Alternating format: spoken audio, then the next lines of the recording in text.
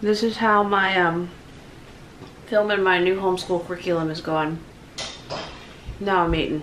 It's like this video may never get filmed. My homeschool stuff for the 2019-2020 homeschool year has been rolling in for about a month. I also have some Misfit Market boxes and some other things, other videos we're gonna do here. From these boxes on down, the rest of this table, that's all a whole lot of homeschool stuff.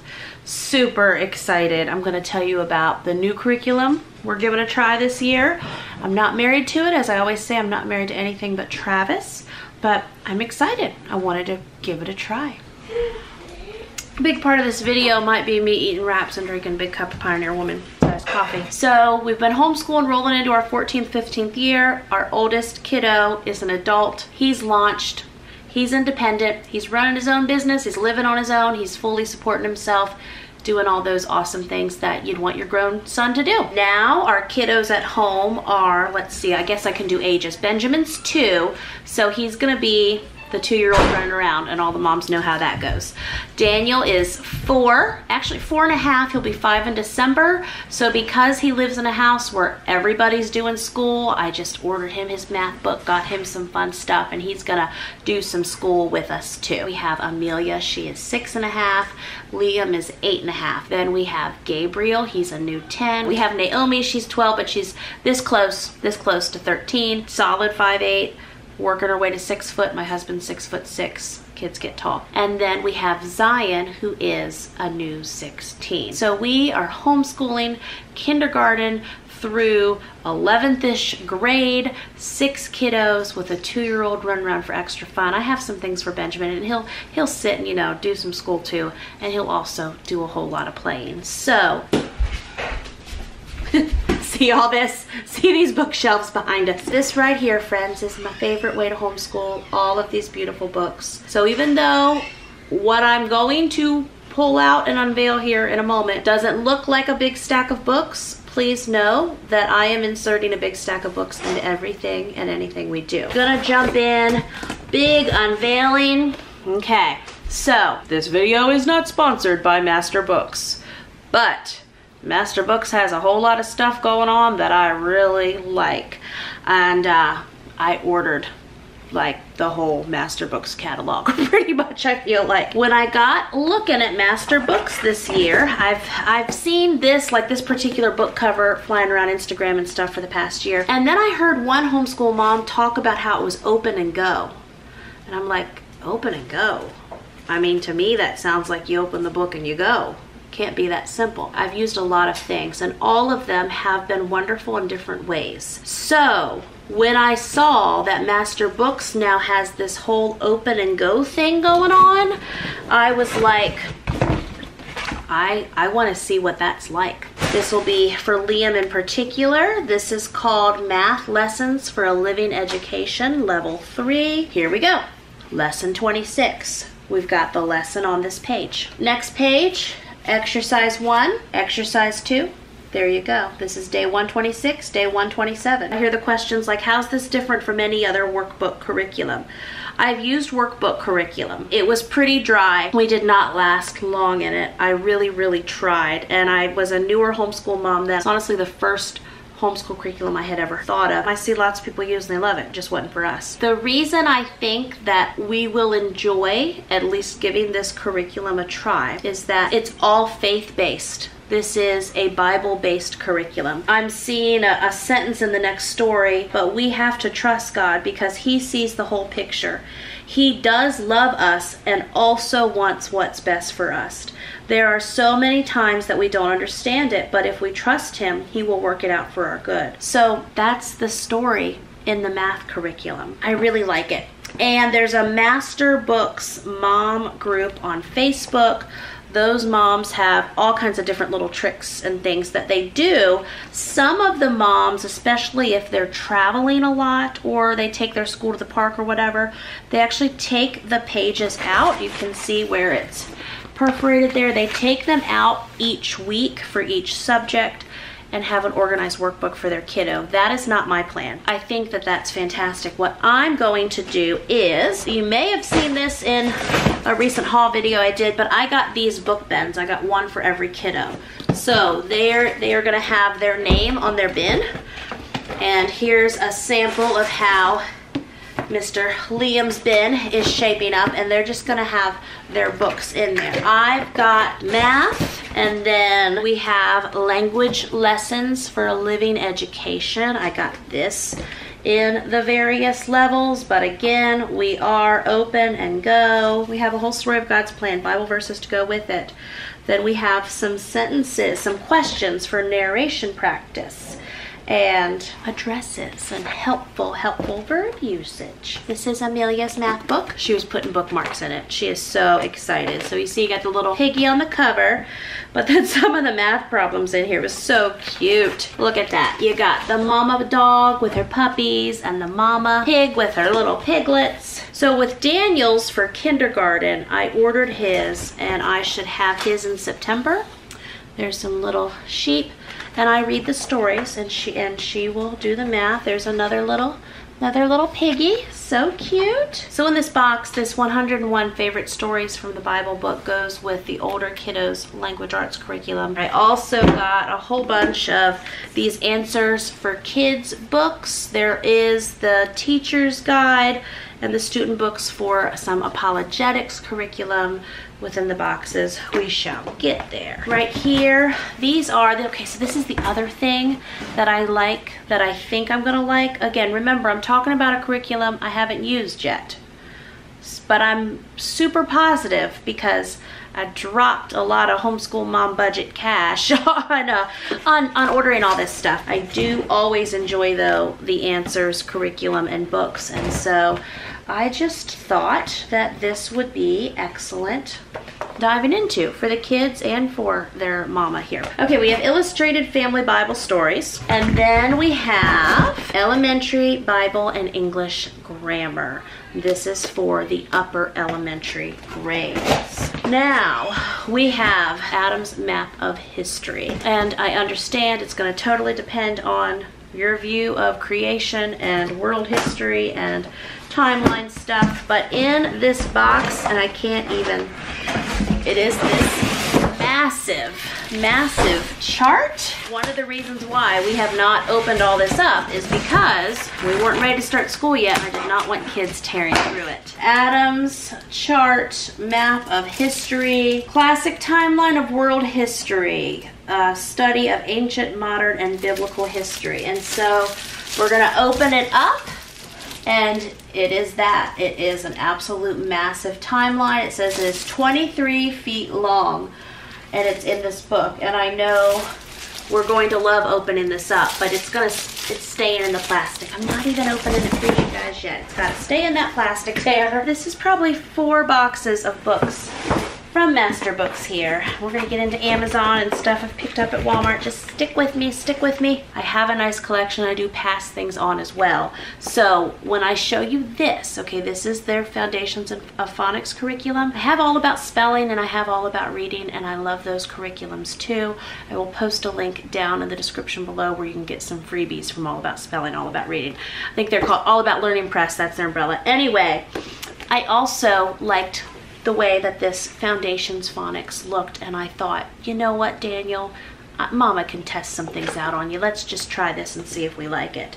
And it's also consumable. Again, open and go every lesson. I really like that. What lesson are we on today? Okay, week 10, lesson 29. K is for King.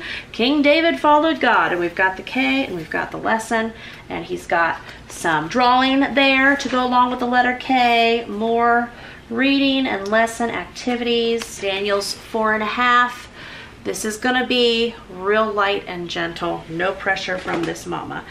Also, in my Daniel stack here, I've got, this is a dinosaur fun book, and it's dry erase marker. Do dinosaurs take baths? It's just dinosaurs and dry erase, and I've got lots of dinosaur loving boys here, so I thought that would be something special for him for his early kindergarten time. This is their Principles of Mathematics Right here we've got book 1, and then we have, again, teacher's guide. That's the only thing that confuses my brain a little bit because it's really the student workbook from my understanding. But there you go, kid. Open up your student workbook, have your math, and then here is the curriculum that goes along with it. It was written by Catherine Loop. I believe you say her last name Hannon now, but I've met Catherine a few times and she's wonderful with math. I actually worked with her on mine some, so it's fun to have some math curriculum written by Catherine. Yay. For history. Now, I love to do history heavily through read-alouds. We are still going to do history through read-alouds. What I have done for years, and you can see this if you go back to like 5 years, the beginning of my YouTube videos, I recently had this realization that, wow, I've had a whole lot of little kids. And what I mean by that, you don't always know the season you're in, mamas, when you're in it. But now I'm in a season where I only have one toddler. Everyone else is going to be doing school. For many years, the way I adapted our homeschooling is I would get my 2 big boys, Jaden and Zion, and of course we know Jaden's now an adult. I would get them going in their schoolwork, right? I would take my whole posse of 4 to 5 younger kids. I would exercise them heavily. Big nature walks, big trampoline time, big play time. When you have a lot of little kids and then you're gonna sit down and try to do school with them, I could never figure out how to do that without making sure everyone got a whole lot of exercise first. We've actually transitioned to where it may be a quick, like 30-minute get outside nature hike and then school time. Get heavy school done first. And then we have more free time in the afternoon. So it's not really that big of a deal anyway, just a different season. Okay, so this is our American History 1. They have on here 3rd through 6th grade.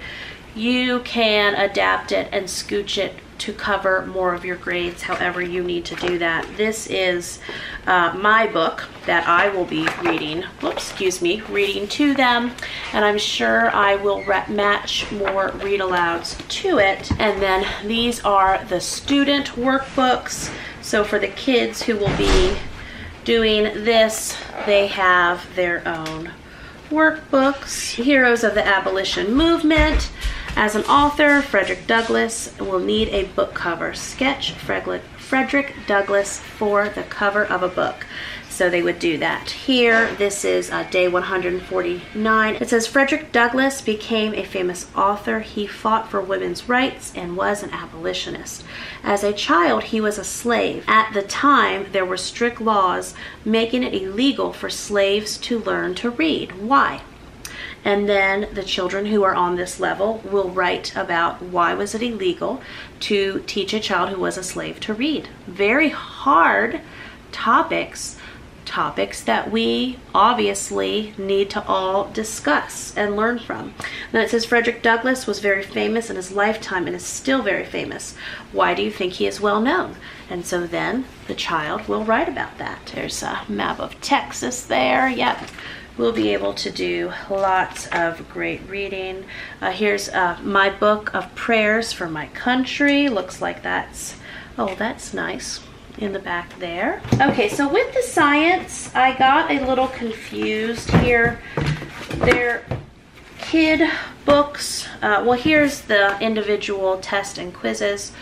Science starters, elementary physical and earth science. I just wanted to, it's the earth, its structure and its changes and forces and motion from high-speed jets to wind-up toys. Yeah, so we have worksheets, and this is the teacher's guide and student journal, and we have different books and observations and things that we will write. And then here's for the forces and motion. All right, so now this is older kids stuff, world literature. Okay, and then we have the teacher's guide, which has objectives, daily concept builders, weekly essay, and test. And so, yeah, lots of world literature stuff going down in here. So when I was looking at the Jensen's grammar, which each level counts as a high school English level. Just all looked so interesting, and I had Zion look at it with me, and I just decided to get all of it. It looked like good materials to add to my collection. So this is the Jensen's Grammar DVD supplement, and there's the format writing. And so what's nice is it gives you, in every book, no matter the subject, it'll say, like, this particular grammar is approximately 30 to 45 minutes per lesson. Benjamin has now waken up. He is talking to me 5 days a week. It is designed for grades 9 through 12 in a 1-year course. So it's pretty much like that for each of these. It's in-depth courses on these topics, and I wanted to have them available for different kiddos as they need them. And then we also have some more science books. The ocean book, we have astronomy, we have weather, and we have mineral. And for this we have the Teacher's Guide 7th through 12th grade, depending on what grade you are using it with. So with the master books, there's still a few things. I put my last little order in the other day. That would mean I've put a total of 4 orders in. So I have a few more things coming for Naomi that aren't here, but besides that, this is what I've ordered for homeschooling 6 kids for this year. Plus, like I say, some of these are to have on hand, and I will have kids that move on up in them. Important stuff here. So, my kids love stencils, and slowly over time our stencils have dissipated. So I went on Amazon and I've ordered a lot of stencils. I'll open one pack, but I ordered packs of like 50 or so, but I ordered them from different companies, and I ordered many different types. So you see, they're simple, but my kiddos will use stencils for hours. I'm still showing you, I guess I'm just chatting and showing you these. You see these, even more stencils. Jamerrill, you got a lot of stencils? Okay, I proved my point. I bought the little bit more expensive dry erase books. I thought we might get a couple years out of these. And so these are for Daniel and Amelia. Now Amelia is going to, she has the fine motor skills to write these letters and words. Daniel, it's going to be a stretch, but that's okay. He can still see the letters and work on tracing, and it can look like a scribble. And at 4.5, I'm totally fine with that. And then here was the second one. And really, I was just looking for books that had letters and numbers and basic tracing. So this book actually says 3+ on it, but I think it's also fine for a 6-year-old to be writing in this. It's no big deal. So last year, I bought 3 tape dispensers. You see the state, like we've lost the little insert. So I bought a big thing of tape refills. I'll show you what this looks like. Again, this is all from my Amazon box. I think I've got four of these in here. I think it was 36 rolls of tape. And then I bought 3 more tape dispensers.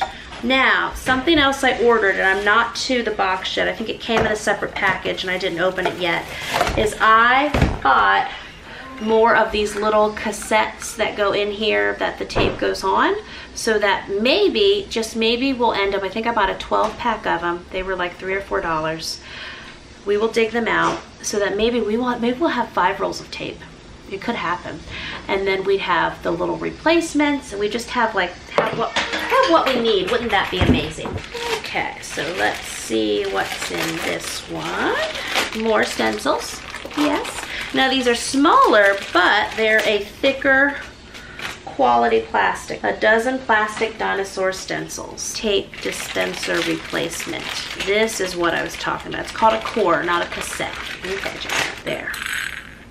Our whole life has changed by this. It's going to be amazing. This looks like it's more stencils. Let's see here, 18 piece, but this one came in this nice little pack here. This is everything that was in here. We got some smaller ones. Lots going on with that. So, filling up our stencil basket. Okay, Jamerrill. Also, some other random things that I picked up were another pack of just expo markers. Never have too many of those. And then another new fresh thing that I got is the organized homeschool planner. Now this is made by my friend Kim. Her site is notconsumed.com. She is awesome. Kim just did a fantastic homeschool planning teaching. I will put a link to it down below. She taught moms how to plan their entire homeschool year in just a few days of working with her through her teachings. Haven't done any of her teaching videos yet, but I know they're available because I talked to her about them. Honestly, I am probably just gonna have to jump in. But this thing is beautiful and it's unlike any other homeschool planner. So I'm gonna flip through. I love that it's got Bible verses all through it. That's very nice. When I'm looking at this planner, my first impressions are this is pretty creative and I like that. Similar to Bible journaling, only homeschool mom journaling. So we have here, look at this graphic. You got the graphic of the house and then she has a plan on building your homeschool. She's got thoughts for the attic. It says the attic is the top level of your home. Don't think of it as a dusty old place to store stuff. It's a vibrant hub of information, connections, memories, and education. In this section of the house, list the things you're putting into your attic. What subjects are most important to teach? She's got information on the windows. The windows are special things that define our family. Then we have building blocks, which are values, and we have the foundation. So this looks like a wonderful exercise to do as a mama. We can go through each child and evaluate them for last year. And then we're talking about each child, what they need, what their strengths are, what their weaknesses are, what their educational needs are. What will we teach? We've got early elementary, late middle school, high school. We've got the annual plan. So some states you required so many days, what days of the week we will teach. So you can do it where you do 10 weeks of school, take 2 weeks off. You can do 8 weeks of school, take 1 week off. I think we're gonna do 6 weeks on, 1 week off, pretty much for the whole year. That will mean that we'll get about 8 weeks off sprinkled throughout, and then we'll have another 8 weeks to sprinkle throughout the year as we need it. So of course that's given us our 16 weeks full of breaks, but we're taking them as we want and need them, not at the majority at one time, which just works well for us. Annual plan, got our curriculum plan. So then she does talk a lot about training children to work for independence. And she has a lot of good resources for that. Thanksgiving and praises, a look at this month, what we're grateful for, what worked well, what God revealed to me, something I'm covering in prayer, what I might change, what I need to say no to, how I saw God working this month. Wonderful at a glance look at the month. This month's memories, I always love that. I feel like this particular homeschool planner can work for a lot of styles. I also ordered a Bible journaling Bible. It's not here yet. I was hoping to show it to you guys. I ordered it on Instagram. Let me see what her name is. The Salty Biscuit. That's what it's called, the Salty Biscuit. She's got an interesting story on why their Etsy shop is called that, but they do custom journaling Bibles. I'm picturing myself in the morning here in my rocking chair, and I've read my Bible, and I've read some of my Richard Wombrand or whatever book that I'm reading, and I'm doing some in my Bible journal, and then I pick up this organized homeschool planner, and I'm doing some notes and thoughts in it. I'm picturing that as being part of my morning time, so that's exciting.